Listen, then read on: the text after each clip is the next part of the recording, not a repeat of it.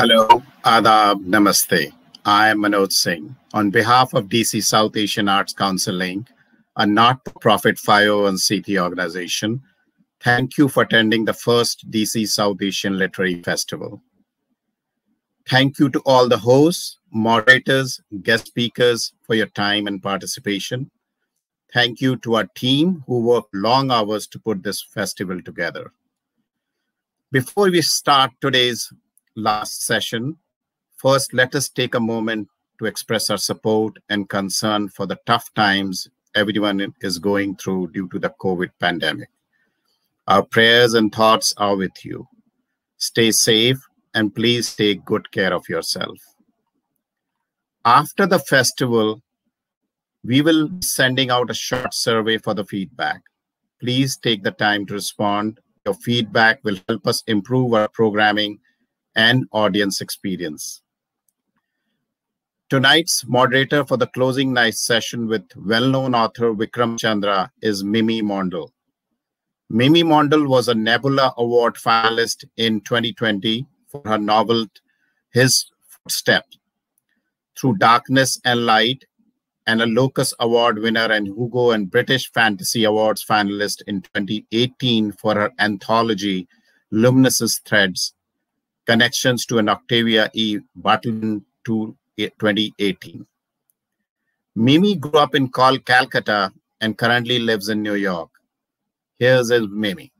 Thank you so much, Mr. Singh, for the introduction. And I also want to thank you with the audience for organizing this festival. So everybody who doesn't know, hasn't met Mr. Singh, he is the main organizer of the DC South Asian Literary Festival, and he's been working relentlessly for the last few months with a huge team of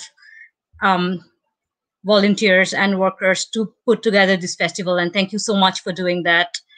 So hi, everyone, friends, listeners, well-wishers. We have finally arrived at the closing conversation of the first DC South Asian Literature Festival.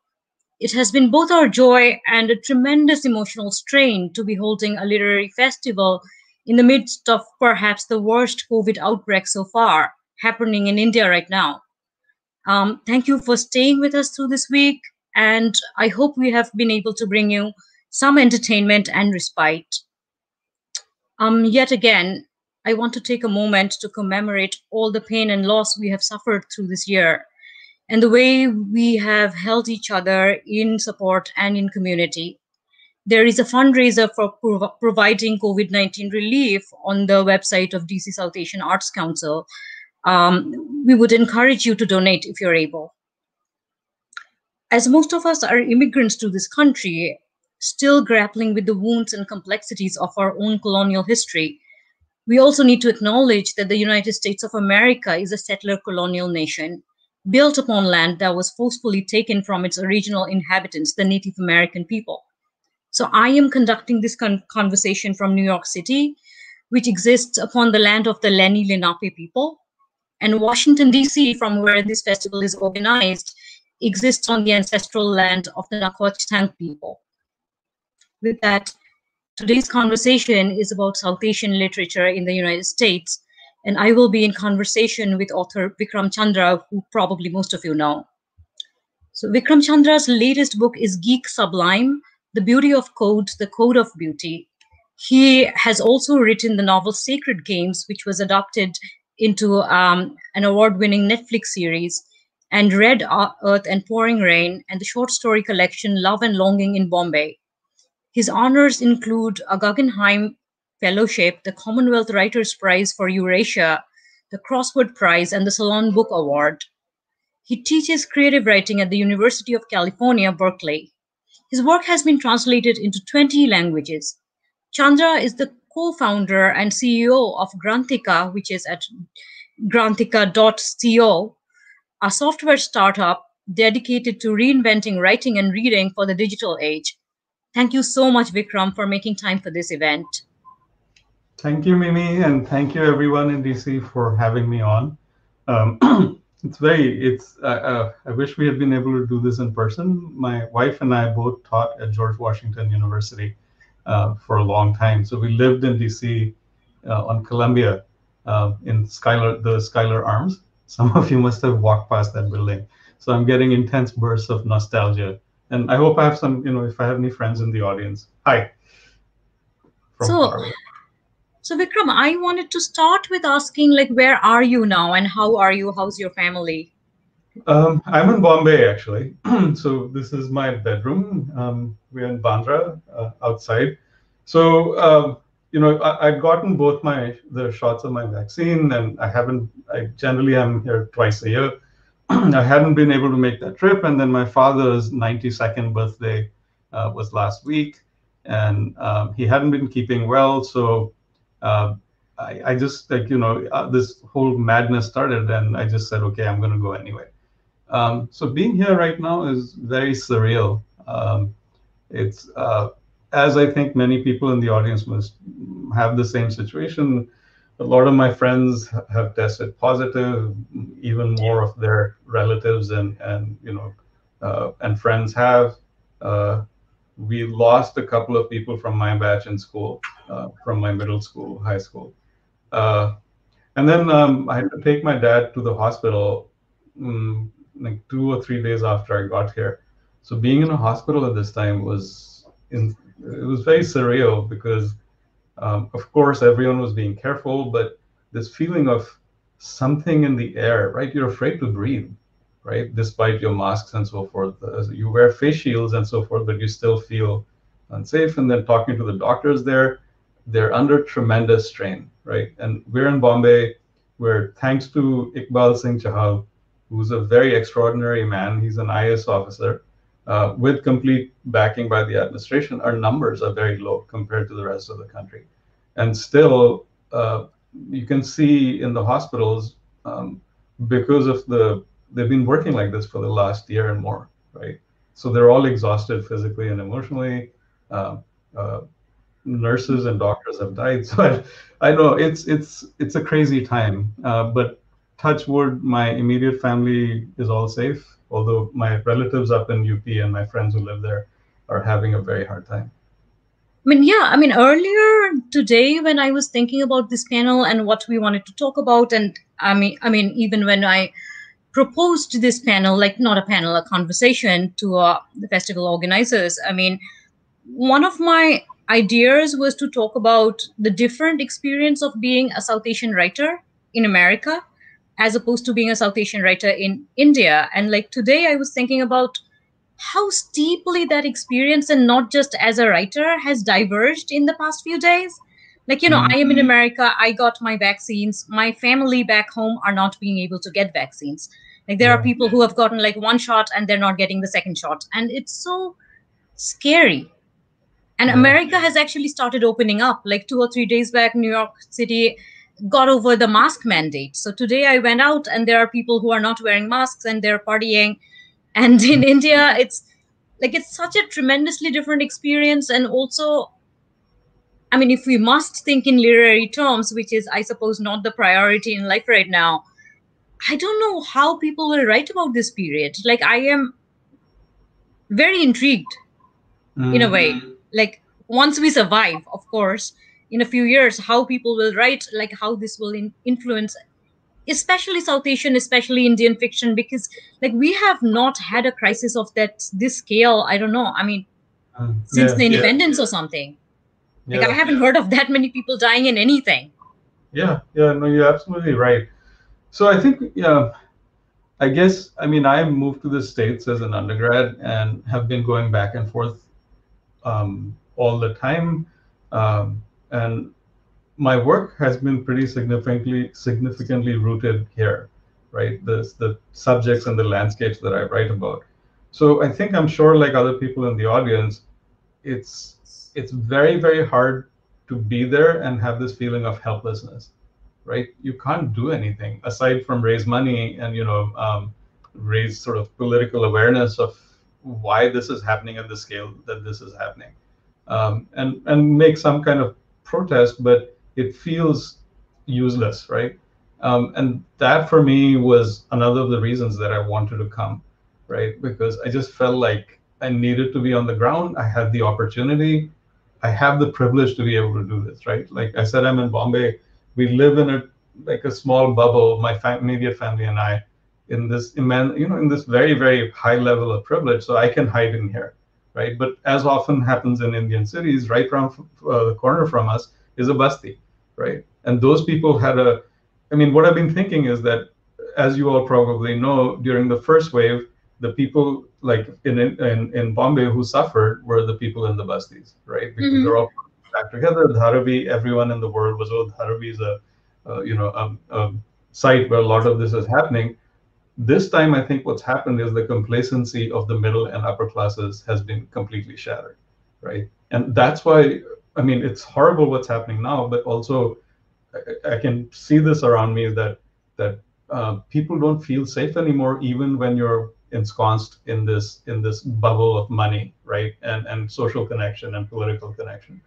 And I think that for me has been, I don't know, again, you were talking about literary terms, but we're all observers of culture and politics and society, especially writers, because novelists, fiction writers, this is what we explore every day, right? So I hate to use the word interesting, but it's been really kind of educational, perhaps, for me to see this at close hand, right? And as for how we'll react to this, I have no idea, right? I guess it'll take a few years to react to this. It also, I think, has punctured our complacency in terms of what we think of as scientific protection, right? My family, there will always be stories. My grandmother, my nani, who lived in a little village in UP, used to tell the stories of the plague sweeping across the village, right? And those always seemed exotic and far away. My husband died of Kala Azar when my mom was, I think, 8. So those seem to belong to another time. We live in this, cushion of safety. I think the quickness of the vaccines has been an incredible scientific feat, but I don't think, at least for me, I'll ever feel safe again, right? Even in terms of you saying the mask mandate went off, in our county in Oakland, the local administration said you don't have to wear masks in outside anymore.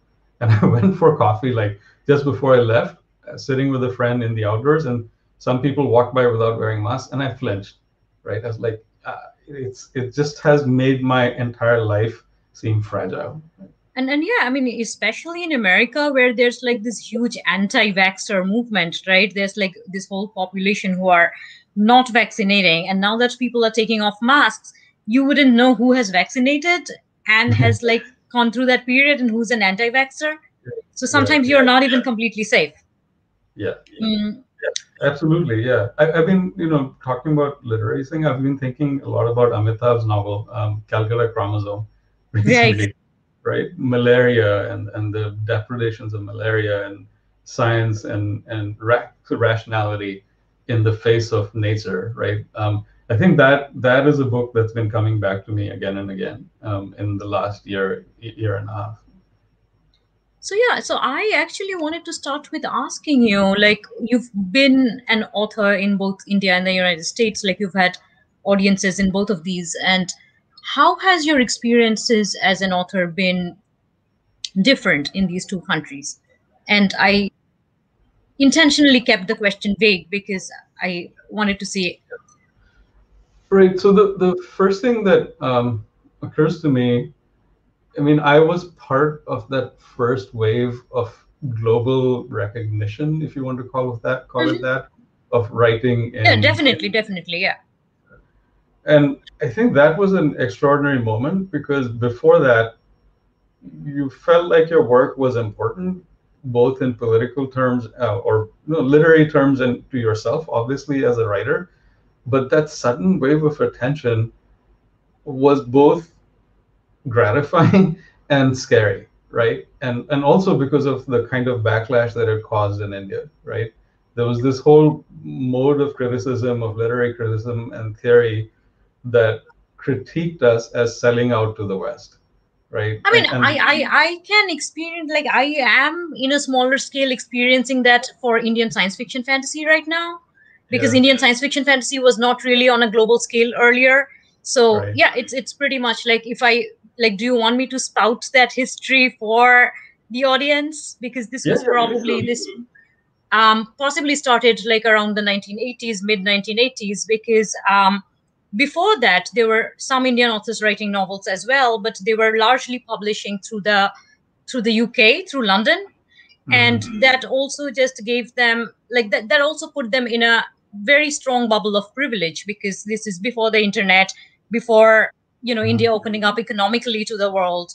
So these authors were clearly only the people who had like contacts or like abroad and so on, right? And in the 1980s, like a couple of things that happened for Indian literary fiction was, one of them was Salman Rushdie and Arundhati Roy. They got like the Booker. So like, suddenly the international world started seeing that there was like a body of literary fiction happening from India.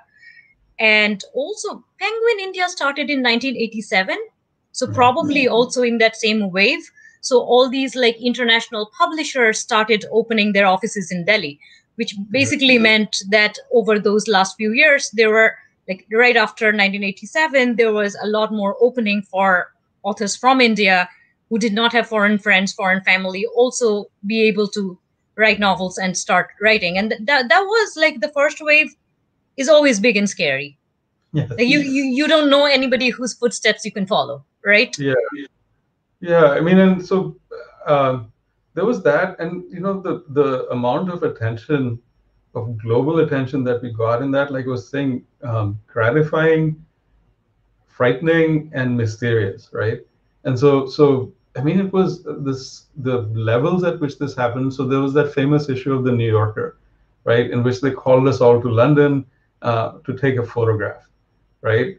And so suddenly, and like what was interesting about that is that because we lived scattered around the world in different parts of India, many of us had never met each other, right? So this was before the era of the literary festival, right? So we all kind of, and then like you're saying, I mean, I was kind of pioneer in the literary community. I put my email address. I want to put my email address in the book, and my British publisher was, no, don't do that. That's so weird. You'll get hate mail. And I was used to the internet of the tech people, right? Right. And where that was kind of considered ordinary. The innocent internet. We remember, our generation kind of remembers the innocent internet. Kids now don't. Yeah, exactly.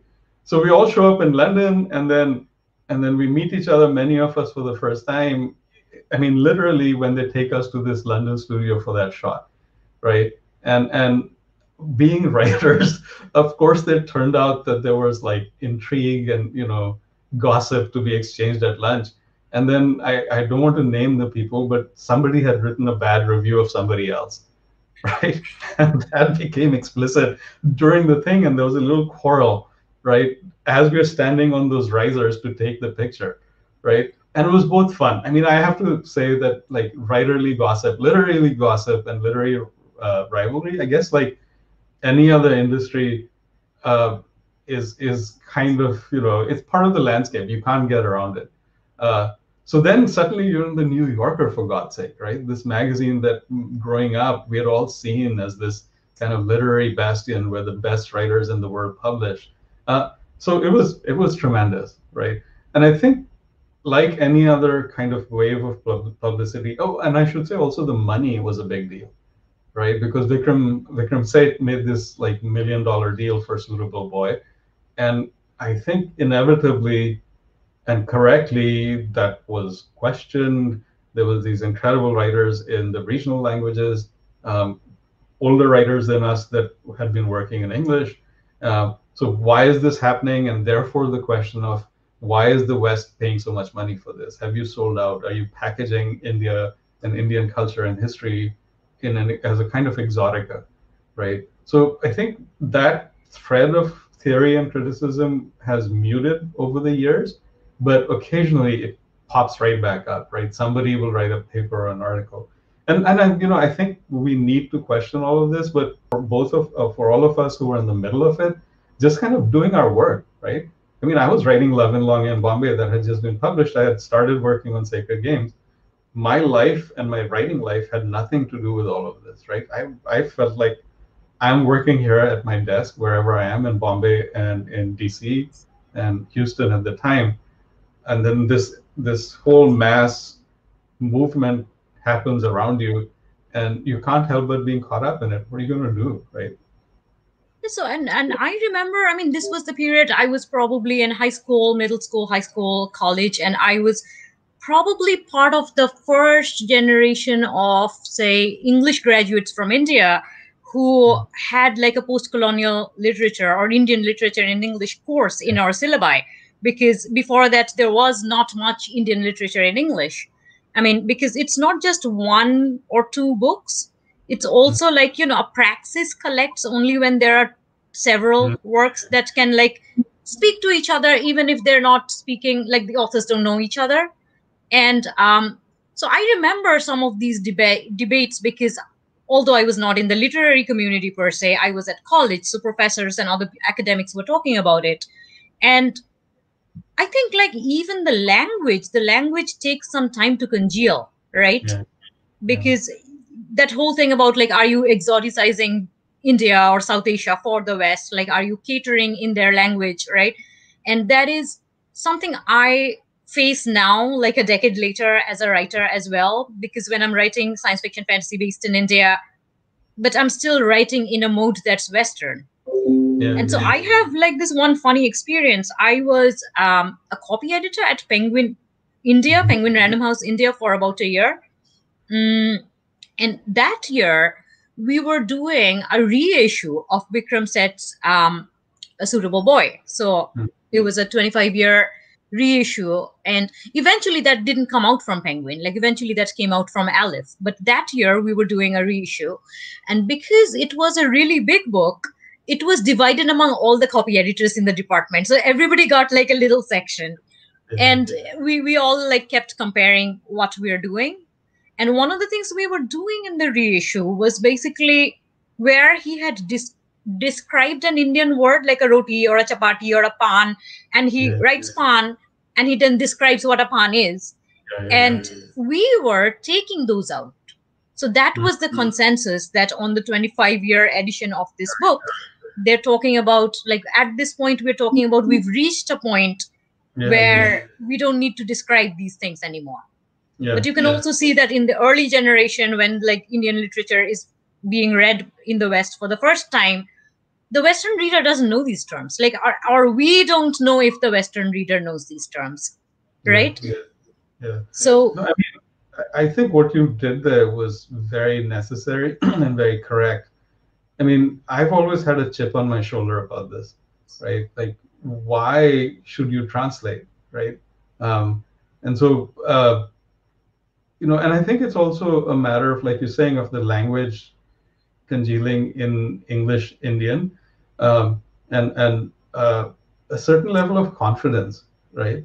That you know, like when I was growing up, I used to read, like many people from our generation, Enid Blyton, right, and American novels, right, a lot of them, and you know, when you're sitting in India, what is the 7-Eleven? I had no idea what that was the first time I came across it, right? And like I had no idea, like, a context, and you know, there's a whole like sort of social and history and significance. You know, when you write something like she went to the 7-Eleven, in my head I couldn't see what that was, right? I didn't know how to interpret it. Reading Enid Blyton, like the characters were always eating this food that they loved. Oh yes. Why are you eating clotted cream? Like, what the hell is that, right? And then like, what were the other ones? There were all these names I didn't know. So the first time that I actually visited London was in a literary way, when my first novel was going to be published. And that whole time, starting with breakfast, the first morning in the hotel, I started ordering all those things, right? That I had thought. Were you disappointed? Were some of them just disappointing? Yeah. I mean, you know, I can't even remember what those were. Do you remember what they were eating in those books? Like, very British things, right? I mean, I have a vague sense. I mean, I remember cucumber sandwiches being a thing, and I have not gotten over it. Like, how can cucumber sandwich be a delicacy? I don't get it. And the fancy one, right? You go to like a snooty tea party, and then they serve like matlab, this little slices of cucumber on like bread. It's like pav bhaji is a lot better than this. They cut the sides of it, put butter and cucumber inside, and no. So, I mean, one of the other things that I was thinking of also is like for this panel, like we had an earlier panel, like since you're the closing panel, you're getting to hear everything that I heard at the earlier panels. And we had a panel about debut authors, and there were three South Asian authors who had all debuted, like written their first novels from the United States. And they were, as far as I know, they are all like second generation Americans. So they had not lived in India or the other countries, right? South Asia, Sri Lanka.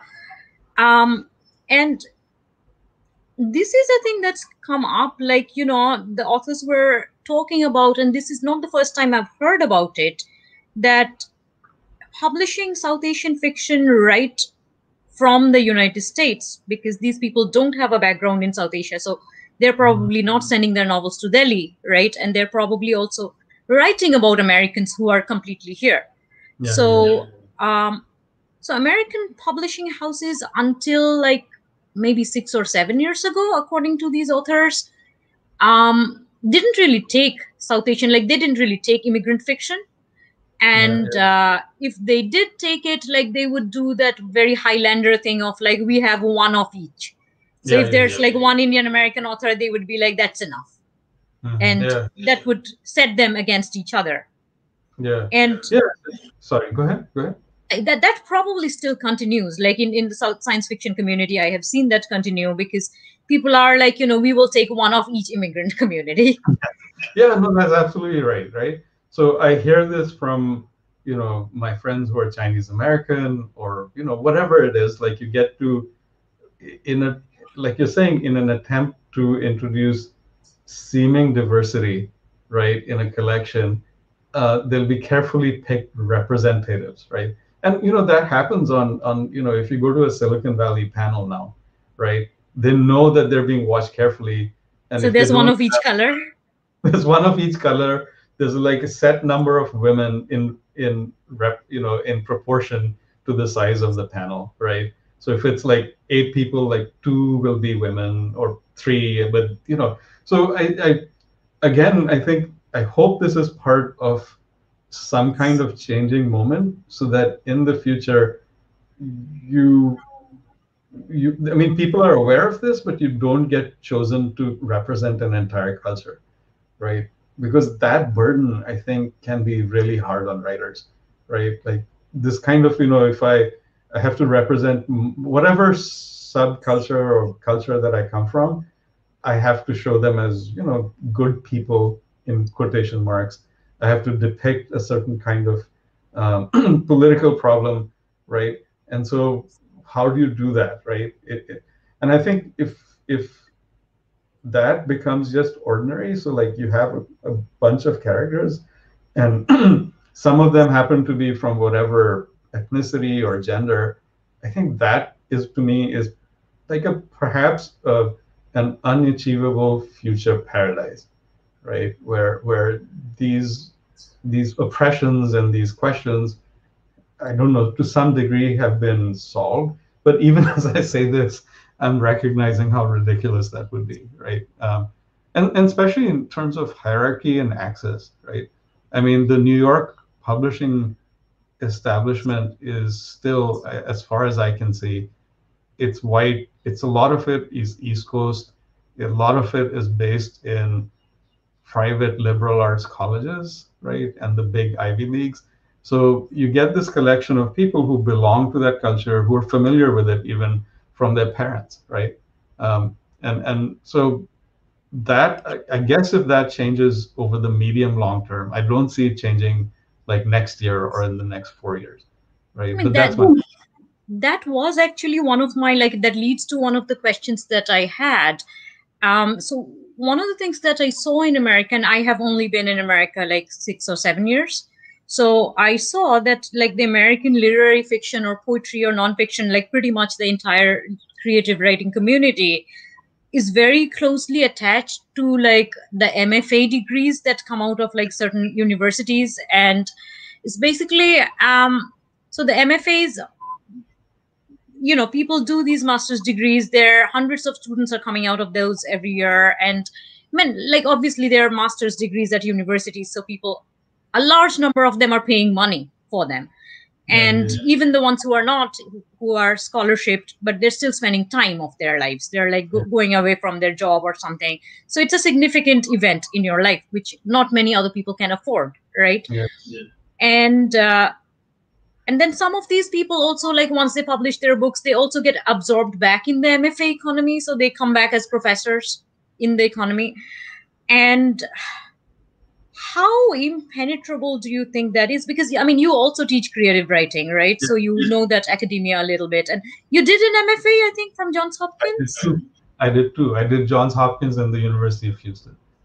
Okay, so would you think, like, when I especially think of the South Asian diaspora in this country, not many of them come from literary backgrounds. Like, especially if you think of people who are second generation, a lot of their families came in as like doctors, engineers, probably business people who did some business, and literature is not a subject that's encouraged, and not many people are encouraged to go into an MFA. So do you think that causes a significant hindrance to South Asian Americans writing mainstream fiction? Because I've seen the MFA networks, like I actually did one. But so I saw the MFA networks are so tremendously insular, and like the magazines that they publish short fiction in, and like you slowly accumulate accolades to get like a big book deal. You can't just come out of nowhere and get a big book deal. And those accolades require you to be from an MFA, which already cost like thousands of dollars, right? Right. Yeah. So in terms of cost, I think that's a major thing. When I tell, my undergrad students, when they start getting close to graduation, many of them will show up and talk to me about, should I do an MFA or not? And the first thing I say to them is, don't pay for it, right? Try it. I think I got the same advice. Yeah. And because, in practical terms, I mean, I guess if you're getting some other kind of degree, like if you're doing one in medicine, or if you're doing one in computer science nowadays, where I live, or anywhere, I guess, then you have a chance of actually paying back those hefty student loans, right? And there are some fully funded MFA programs, right? And so two things I tell them: don't pay for it. And if you have a job that gives you flexibility and that pays like above minimum wage, if you have any sort of skills that take you in that direction, please take advantage of that. So what happened to me was that I went to my first MFA with a pretty hefty fellowship. And then the second one, the same thing, luckily for me, that happened. And then by that time, I had developed an amateur interest in computer programming.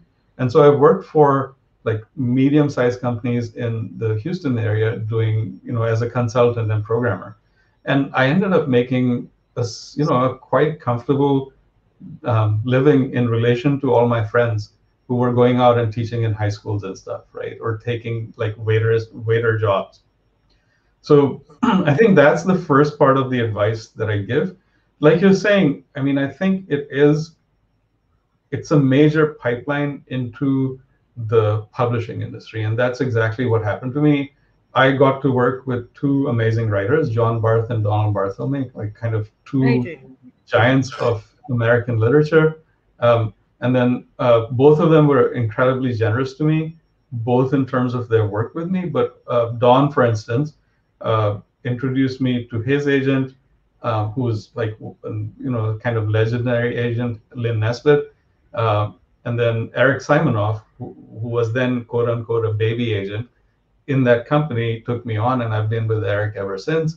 And so my movement, and then here I had got to meet David Davidar at Penguin, right, independently of all of this, right? So I think that in any case, you have to do that in some way, right? Although we should talk about alternative publishing methods, right?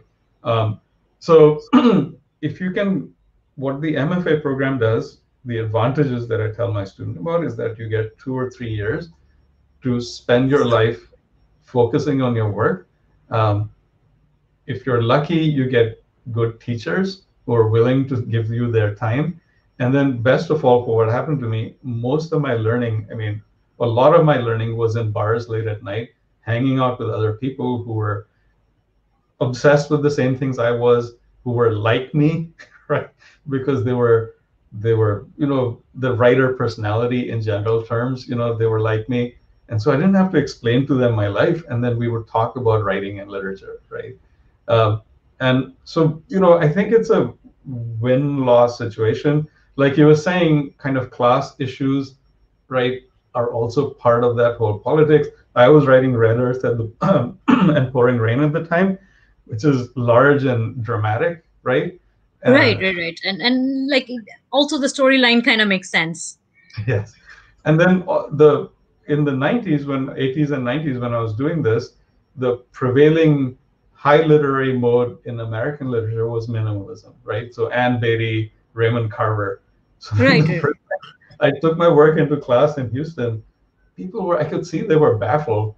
And then I got some like editorial notes that basically said, you need to like bring this down, right? Don't have people saying large dramatic things, right? And so you have to learn to like defend yourself against that and choose the readers for you that produce the best results for you as a writer, right? I have to say also in terms of this insularity, I'm lucky to teach at Berkeley, right? Where I have a very diverse body of students, right? And many of them are first-generation college students. They write about experiences that are not like somebody who's from the East Coast, right, from Connecticut writes about. And so that exchange in the workshops is really interesting and productive. Right? So, I mean, yeah, I wanted to ask about your students. So, I mean, of all the things that you've said, let me, there were 2 points that I wanted to ask about already. So let me start with the fact that you said that you worked in like computer, companies with code, right. Because I was very excited when your book Geek Sublime came out, and I first encountered it in the Indian edition. So the manuscript, it was called Mirrored Mind. And I had not seen, like back then I was back in India, so I wasn't reading, I guess, a lot of contemporary international work either. And I was like completely blown away by like a literary fiction writer writing about science, because especially in India, it's like there's so much division between the two, and those of us who study the humanities like are so violently excluded from wanting to talk about science, right? And I mean, eventually in the last, like the years after that, I moved towards writing science fiction, right? But before that, and when I was younger, I didn't feel I had the right to study science fiction, like talk about science fiction, because I was not a science student, right? Yeah. And so like that book was like very, like that kind of interdisciplinary, history of science kind of thing. Yeah, so I mean, I wanted to talk about your experience of writing the book, and also how you've moved on from that book. So that's your latest book, right? And you have a company called Granthika, which is an organization that, like, it's an app, right? And it helps authors, emerging authors, write fiction. So this is once again like a coming together of literature and technology. So I wanted to talk about that intersection of literature and technology, which is like these days it's become like a very hot topic.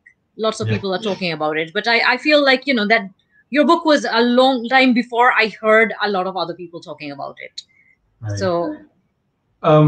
So I should say to the audience, what Mimi's not telling you is that she was extremely helpful to me in constructing that book. I didn't actually, when we first met, I didn't actually know, I remember that, and for which I'm sorry. And especially with one section of the book, there's a poem in kind of recent Bengali, which many of my Bengali friends didn't even understand. So that was amazing for you to do. Yeah, so, it's big Bengali Sanskrit, and yeah, that is something I grew up reading, but I never thought it was a big deal. Yeah.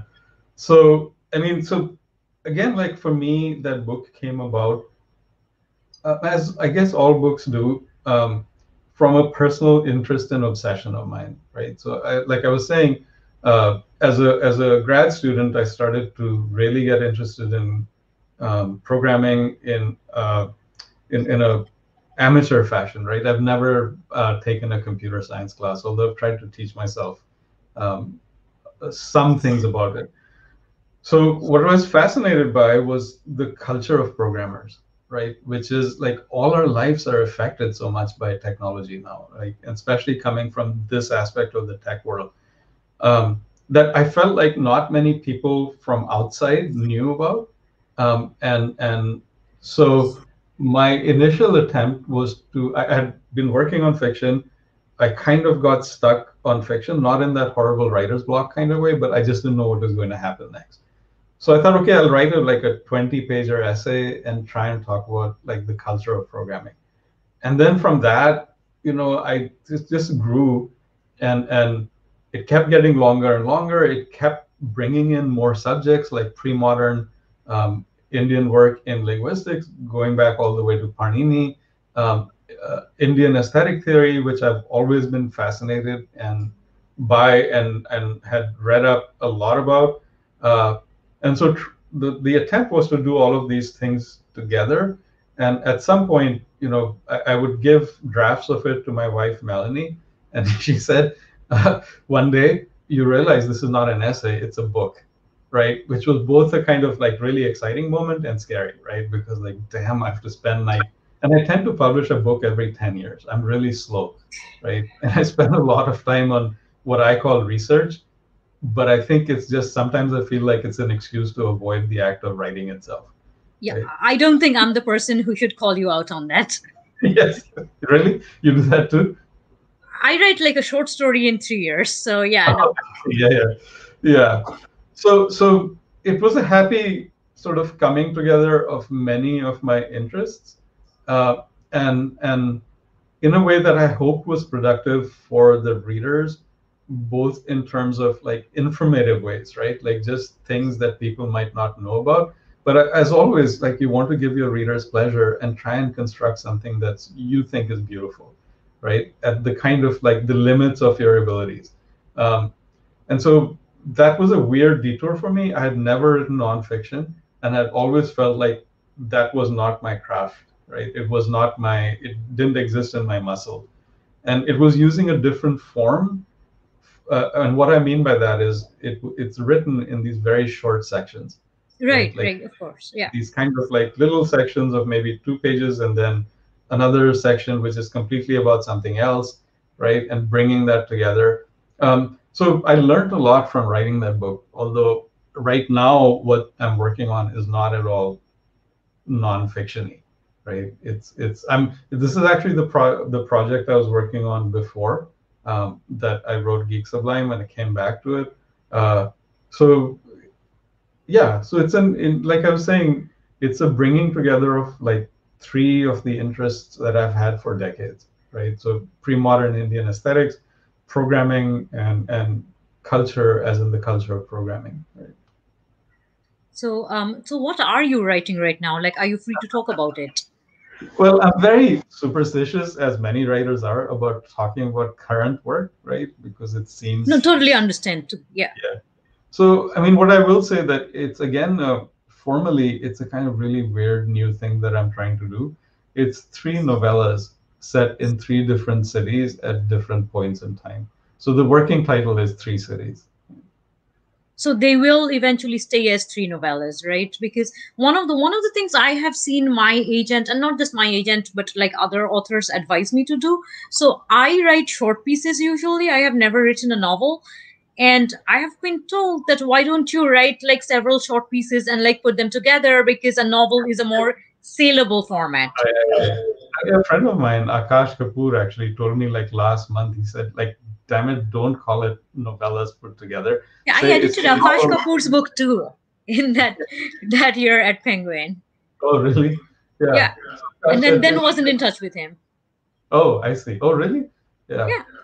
So his point was just don't label it as something else, package it as something else. It's a novel in 3 parts, right? Which it really is, right? Which it really is. But in my head, it's a triptych, right? I'm trying to do this formally, this thing where the stories thematically work together, but in plot terms and so forth, they're not so connected.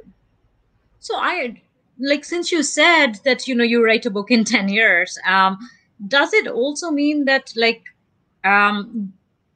you're in a tremendously different headspace from book to book? Like most of your older fiction is also like they're not really very much like each other, Yeah. like Sacred Games is not very much like Red Earth, and then Love and Longing in Bombay short stories. So I mean, do you think because you take a pretty long time writing another book, like do you move into a different phase of life or different phase of your intellectual life? Not Yeah. No, absolutely. I mean, and for me, I'm not saying that any other way to work is a lesser way, but that's one of the things that drives me to the next book, right? Because it feels new. It feels like I don't know what I'm doing. The landscapes that I'm writing about are things that are new to me as well. So that curiosity about all of those things leads forward into this long period of immersion, right? And when I come out of these, I feel like I don't want to deal with them again, right? So at least for a while. So writing after Sacred Games, coming out of Sacred Games after it was published, I'd spent 10 years immersed in politics, violence, like extreme violence, especially in the Ganesh Gaitonde, right? And I realized after writing that, after getting that gap time, right, that downtime, how much that had messed up my head, right? And so I never wanted to hear about gangsters. For a long time, I didn't want to read about gangsters again, right? Or international intrigue, where people are killing each other.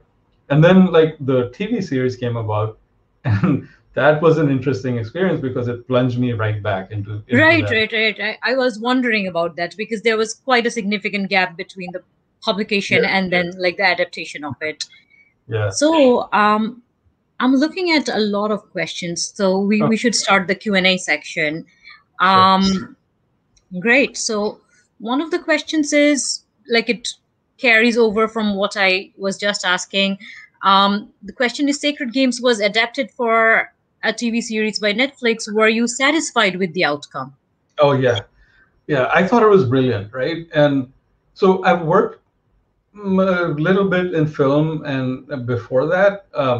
So one of the things that I understand is that there's nothing more irritating to filmmakers than a novelist who tries to control and is always bugging them because the film version is not like the novel version, right? And so I was very ready once once we had fixed up like everything and this group, the writers' room, had gotten together in Bombay. I just tried as hard as I could to let go of it, right? And I told them, do whatever the hell you want. Just send me drafts as we go along, and I'll try and give you as much help as I can. Although there was a moment of shock when they sent me an early draft of the pilot, right? The first episode. Like I read it, and I was like, what? Like my characters are different, right? And Melanie read it and said, damn it, this is not your book. And I said, listen, as soon as we put that first check in the bank account, it ceased to be your book or my book, right? So you just have to let go. And then as we got further into the process, and then once it was released, I think they did a tremendous job of adapting a very difficult book, right? Imagine trying to put a 900-page book into 2 seasons with that complicated narrative structure that went back and forth. There was right after it had been published, the book got optioned by a film company whose work I loved and respected. And at that point, I said, I don't understand how are you going to fit this book into even a 2.5-hour film. But bless you, go and do it. And they hired a very, talented, prominent British playwright and film writers would do it. And it just didn't happen from as far as I could tell, because nobody could ever do that in 2 hours, right? 2.5 hours. And this was like when HBO was just kind of getting off. So I think the form itself, the long form series, is much more suitable to this kind of adaptation than the old film adaptation. Right. And I was thinking about that as you were speaking, that I think the long form TV series has become a blessing for a lot of adaptations, because books can't be fit into that size. Yeah. So there's another question about the Sacred Games from Netflix. It asks, how does the cult following around Netflix's Sacred Games make you feel? And do you think that takes away attention from your original novel? No, I mean, I don't think so. I mean, I think a lot more people have, like the younger generation especially, right? The 18 and the 20 years old, their attention has been drawn to the novel through this series, right? And then what's funny to me is that a lot of the people who had read the book when it first came out and loved the book, like were upset with the TV series because of the changes they had made and the different kind of emotional tone, especially to Sartaj, right? And because Gaitonde stayed the same, but there was some significant parts of Sartaj that were changed in the series. And again, to me, these are two different universes that exist at different angles to each other, right? So what I was happy about is that they didn't do a kind of literal translation, which always, according to me, ends up in disaster, right? It's like trying to translate poetry from one language to the other. If you do a literal translation, it doesn't work, right? You translate the sense, but you leave the poetry all behind. So do you think people who came in like after watching the TV show, like they came to the book later, do they tend to be more loyal to the TV version?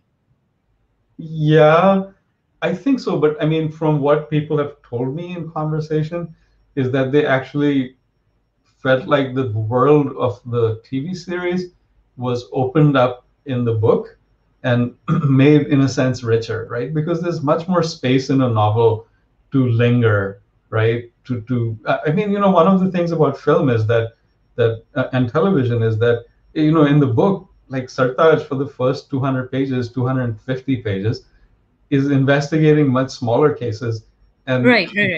this large kind of international intrigue is completely in the background. He spends a lot of time just stuck in traffic jams in Bombay thinking, right? And so, you know, you can't do that in television, right? Especially in something that is labeled as a thriller, right? And is sold as a thriller, and the audience comes to it expecting a thriller. Right from the first like minute, you have to be constructing external conflict, right? Right. You know, so that's just how it works. So I've gotten a lot of, I mean, the reactions that I've seen in terms, like I was saying, in when people talk to me, is that many of them liked it. I mean, I'm sure some of them, that lingering, that sense of pace is precisely what they didn't like, right? I mean, that happened even when the book came out. I mean, Penguin especially kind of packaged it as a thriller, and that's what they were telling the general public. And like somebody who goes into it expecting like some kind of tight thriller, and then Yeah, I mean, we were like, this is a really big thriller. yes, I know, like a lingering thriller. So, a question I have here is, how did you get the idea to create Granthika, and how is it different from Final Draft or any other writing portal? And how is the response to it? Well, so where it came from was always my frustration with the writing tools that have been available throughout my writing career, right? So what happens is that, let's say that you're writing your manuscript in Word or Google Docs or whatever, or Final Draft. All this knowledge that you accumulate while writing is scattered. So what happens to me, I accumulate a large amount of research, like secondary stuff, like, you know, scholarly articles or some articles that somebody has written. I like to do with interviews with people in the field, so to speak. I take photographs. And so after a couple of years, when I'm writing, you know, I'm on page 200 and I think, okay, I need to go back and reference that interview that I did 2 years ago. I have a hard time finding that damn thing, right? and there's no way to link the knowledge with your text. So that's what we've built. So you can think of it kind of like as a place where you can write your manuscript, intimately married to a database and a timeline, right? And managing time when you're writing fiction is incredibly hard, right? Because you put something, that happens in 2002, and then you want to change the date, but you realize then the characters, your protagonist's birth has to move up to, right? The parent's age changes, downstream events change, right? And then what we've done under the surface is a kind of groundbreaking technology to implement all this. We've applied for a patent. So you can do things like ask questions like, show me every chapter in which these two characters appear, are active participants, right? Not just references to them, right? So if you work in Word now and you want to do this, what you have to do is do a search, right? For the name. But then what happens is that every time somebody mentions those characters, those also show up as results, right? So, I mean, check it out, right? We have a free trial and so forth. My writing mornings are much happier because of all of this, because like I said, I'm working in fiction. Especially this also happened during Geeks Online, right? Because a lot of that book was research-based and it was very fact-based, right? So in fiction, if you make an error, the audience is fairly forgiving, right? I've gotten emails about, that train doesn't leave from that station, right? But in fiction, you make one mistake. I mean, in nonfiction, people get pissed off, right? And some scholar will write into you and, in fact, that is, whatever it is, this is not the case. This, philosopher lived in the 12th century, not the 11th, right? And then you're like, I'm so ashamed, I'm sorry. So that's the idea, right? And so you can do all of these things, and we're constantly adding, like, well, one of the things that we've added is that you can get metrics, right? So we do the traditional word length and sentence length and so forth, but we also, like, for instance, compare your text to a corpus of already published novels and tell you the vocabulary richness, right? It's not prescriptive, it's just to tell you, right, that your variation in words is greater than that of Hemingway, but less than Joyce. Oh, right, yeah. And then gender issues, right? What kinds of words are you attaching to different genders, right? And again, this is informative. Are you always saying beautiful when you mention a woman character, right? As opposed to men who are depicted in some other way. And we can do that as well. This is great because I actually saw memes and like other search engines and other things going around about these things maybe a few years back, but there has never been like a comprehensive place where you can do all these things. Yeah, so, I mean, and when that exists, it's very geeky, right? It's very sort of, technologists and programmers can use that. But what we've tried really hard to do is that it's for non-techies. Right, so anybody can use it in a way that makes sense in the interface. Awesome. So I have another question. It's how was it growing up with sisters who are also very accomplished in their own space, Anupama and Tanuja Chandra? Was there any competition on who will get the first book deal? It was fine, and I should say that this all comes from my mother, right? I don't know if it comes genetically, but at least like in terms of our family space, she's also a writer. So she's written fiction, nonfiction, and then she wrote, had a long career in the Bombay film industry. She wrote, Raj Kapoor's, the story for Raj Kapoor's Prem Rog, Chandni. She was involved in 1942, A Love Story. So as far back as I can remember, I remember her sitting on the dining table, writing on these long foolscap pieces of paper. Right. So right from the beginning, this writing kind of life was very familiar to me, and also its difficulties. Right. So I used to see the checks that she used to get from Doordarshan for writing a 2-hour play, and it was 100 rupees. Right. And you can't make a living on that. So I was like, OK, writing is a thing that I'm passionate about, but how the hell am I going to ever be able to do it? So I think the similar thing happened to Anu and Tanu is that they develop different interests. Tanuja has written prose as well, but I think her main thrust is towards film. And then Anu has always been a critic. She has no interest in the fiction or film writing part of it, right? And so we developed, I think, in kind of parallel. And no, there hasn't been any competition. In fact, it's rather productive, right? So when you sit at my kitchen table, at our dining table, I was there last night. So my Anu is married to Vidhu Vinod Chopra, who's a producer and director. And we were talking about a recent film release, right? And which none of us actually, I haven't seen it yet, but Anu saw it. You can see her review. It's of Radhe. I mean, it's no big secret, right? Salman Khan's latest big time Eid release, right? And so that conversation has also been tremendously productive, right? We all kind of learn from each other, although we have very different tastes, right? And some commonalities, but also different tastes. Okay, so we are running out of time. I will take one last question, which is any book recommendations that are English translations of authors or from the South Asian diaspora? Like any book recommendations in general. Oh, so I think, like I was saying at this time, Amitabh's Calcutta Chromosome is much on my mind. If you haven't read it, you should read it. In terms of translation, again, like I was saying, I'm back in Bombay after a couple of years. There's an incredible translation of Manto's. He wrote a bunch of essays about his time in the film industry, right? And it's called Stars from Another Sky. And you should absolutely, if you have any interest in Indian film, you should read that. It's gossipy, it's funny, it's poignant. And so that's something that I actually will look for in these shelves. I know it's somewhere. I want to read that again. Recent books, I mean, I told Mimi before when we were planning this conversation, I'm sadly behind on contemporary Indian or South Asian writing, right?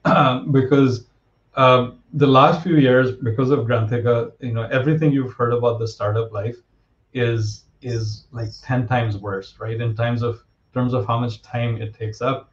So that's taken a bunch of time. Our kids are 11 and 13, which is another kind of, like, you guys know this, right? Yeah. Occupies happily a lot of your time. And then, like, there's my teaching and my writing, but especially because of this startup thing, like I like have to fight for a moment to like work on my own writing, right? And so, and then also, I'm involved in a couple of other television projects that will hopefully see the light of day and you'll see on your screen. So it's when I read, also Mimi knows this, I'm trying to teach at this intersection of technology and art at Berkeley.